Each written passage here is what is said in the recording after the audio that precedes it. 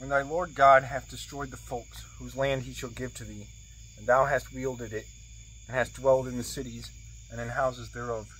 thou shalt separate 3 cities to thee in the midst of the land, which thy Lord God shall give to thee into possession. Thou shalt make ready diligently the way, and thou shalt part evenly into 3 parts all the provinces of thy land, that he that is exiled for manslaying have nigh hand whither he may escape. This shall be the law of a manslayer fleeing, whose life shall be kept. If a man smiteth unwittingly his neighbor, and which is proved to have not had any hatred against him yesterday, and the 3rd day ago, but to have gone simply with him into the wood to let him down, to hew down trees, and in the felling down of trees the axe flieth from his hand, and the iron slideth from the helve, and smiteth and slayeth his friend, the man shall flee to one of the foresaid cities, and shall live, lest peradventure the next kinsman of him, whose blood is shed out, be pricked with sorrow, and pursue, and take him, if the way is longer, and slay his life, that is not guilty of death.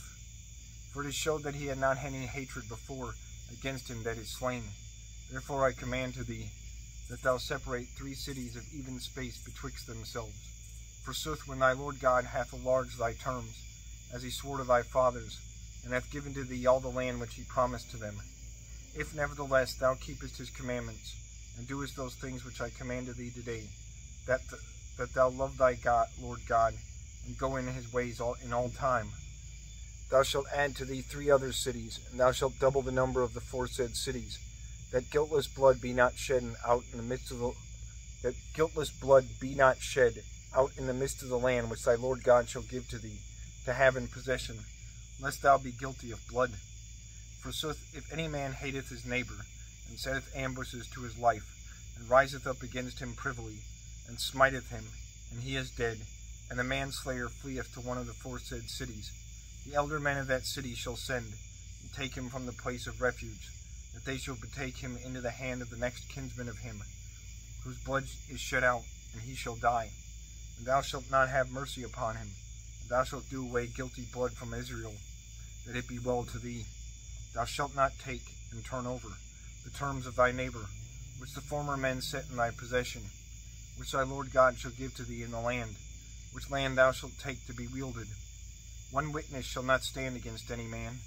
whatever thing it is of sin and of wickedness, but each word shall stand in the mouth of 2, either of 3 witnesses. If a false witness standeth against a man, and accuseth him of breaking the law, both they, of whom the cause is, shall stand before the Lord, in the sight of the priest, and of judges, that be in those days. And when they, seeking the cause most diligently, have found that the false witness said a lie against his brother, they shall yield to him, as he thought to have done to his brother, and thou shalt do away evil from the midst of thee, that other men hear, and have dread, and be no more hardy to do such things. Thou shalt not have mercy on him, but thou shalt ask life for life, eye for eye, tooth for tooth, hand for hand, foot for foot.